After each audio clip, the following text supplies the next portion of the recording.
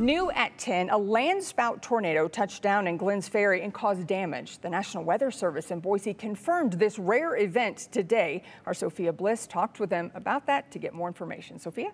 Yes, on Thursday, storms were racing across south central Idaho, and amidst the storms, some people in Glenns Ferry saw this. You can see in this video, at first it looks like the tornado is picking up dust, but then debris starts getting lofted into the air, and it looks like there's pieces of wood or shingles of some kind. Then at the end of the video, you can even see power flashes as larger pieces of debris are hitting the power lines. And a few viewers from Glenns Ferry reached out to us saying that this landspout also blew out the windows in an RV that was nearby. In general, landspout tornadoes tend to be shorter-lived and weaker than their supercell counterparts. The NWS says with this